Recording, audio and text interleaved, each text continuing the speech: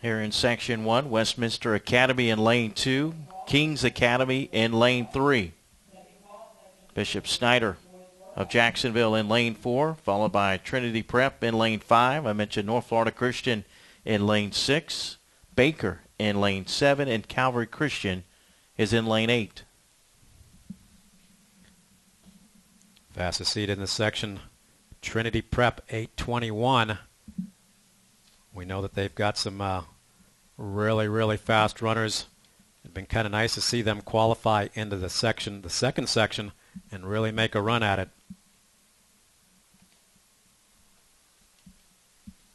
Well, we'll run them down once they start on the turn. So running a little bit ahead of schedule here. Guys, 4x8, Section 1, just about ready to take the track. And we are underway with the boys, 4x8, Section 1. Lane 2, Westminster Academy. Lane 3, Kings Academy. Lane 4 will be Bishop John. Lane 5, Trinity Prep. Lane 6, Northside Christian. Lane 7, Baker. Lane 8, Calvary Christian. As the guys make the break on the far side of the track, everybody jostling, try and get out in front as they come up on the 200-meter mark into that first turn. First 200 right around 32 seconds. And as we look at the youth, if you will, of this boys Section 1 race, over half of the contestants are not seniors. So a lot of these guys will probably be competing here again next year. We are really starting to see a resurgence, especially in the middle distances for a lot of these runners. If you take a look and you draw a line, it just keeps getting better and better every year, depth-wise. You know, we may not have the superstars that we've had in the past, but the depth across the board in a lot of these distance races is really starting to take a notch up. And it has to do with leadership and motivation, training. Guys are running year-round, and they're getting into good programs. Right now, Trinity Prep with a pretty sizable lead. Yeah, 30 meters back. This is kind of surprising that he's out that far. Coming through right around 2-minute flat pace, right around 129, 130 at the 200.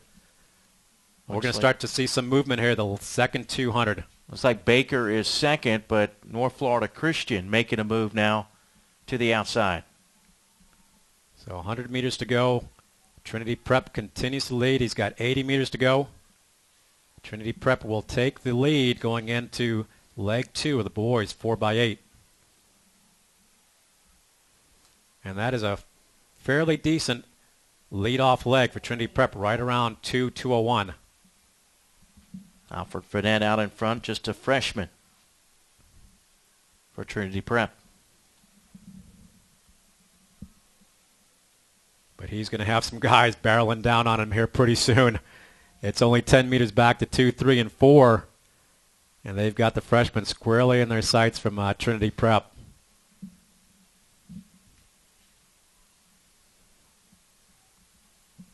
Also a pretty good pace for North Florida Christian, which is second right now. Blair Strickland, a senior. The fastest time in the state for 1A. Northside Christian at 8:01.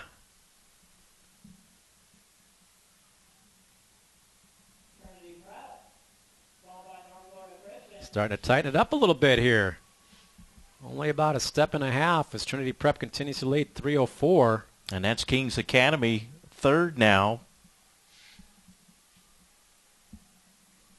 We saw an awesome 4x8 last night at the 4A Region 1 meet. Lake Brantley throwing down a 7:49, just about 5 seconds shy of the fastest time in the country by Centennial out of Nevada. They've gone 7:44. So just like the girls in the 4x8, the guys in this first section need to run as fast as they can, try and get a spot up on the podium. And a new leader now with How about North Florida Christian? North Florida Christian into the lead. Trinity Prep back into second. North Florida Christian with a time of 8:24 at regional.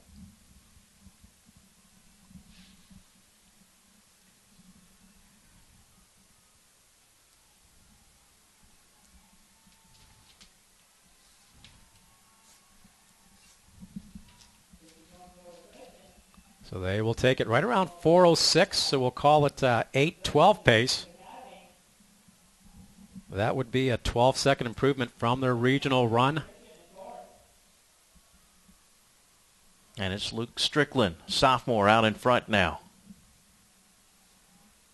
Well, we had a chance to see his brother run for many, many years, and as I look down on the track, it's almost like looking at Whitney out on the track. He's got the same kind of form, the same kind of haircut, and Whitney, one of the great runners out of North Florida Christian from a couple years back when my son used to run against him, and one of the greatest guys you'll ever meet.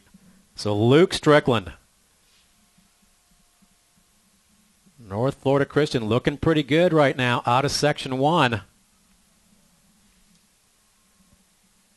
Trinity Prep in second. That's Grant Gordon, a junior, behind him. So right around 5 flat with 400 to go for North Florida Christian. Trinity Prep in second.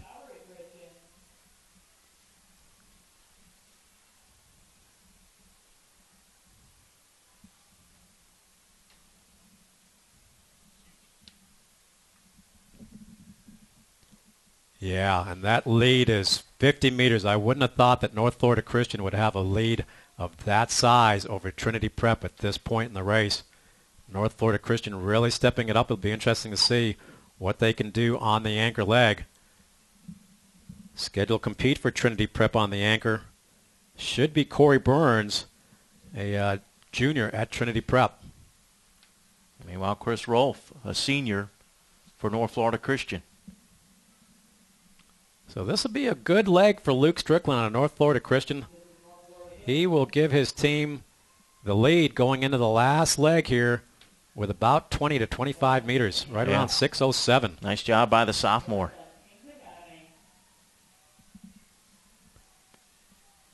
North Florida Christian, Trinity Prep, and that's Kings Academy. And Kings Academy in the red, dropping back right in about third or fourth.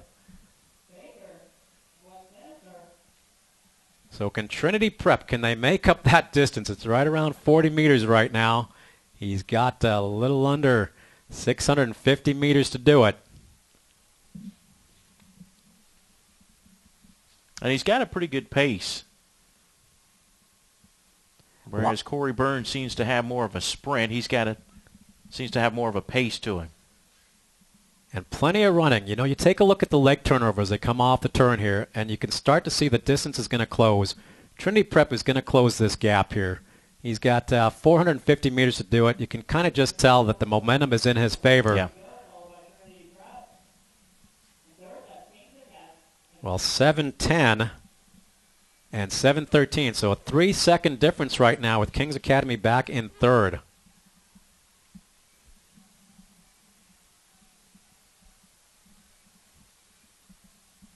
He will take the lead, the runner out of Trinity Prep, with 300 meters to go down the backstretch. Now you realize, Mike, that you've got the win. You know, he knows there's nobody else behind him. It's how fast can you go at this point. Right. But this is a really good run for North Florida Christian in second. Kings Academy looking pretty good right now in third. It's 20 meters back to number 4.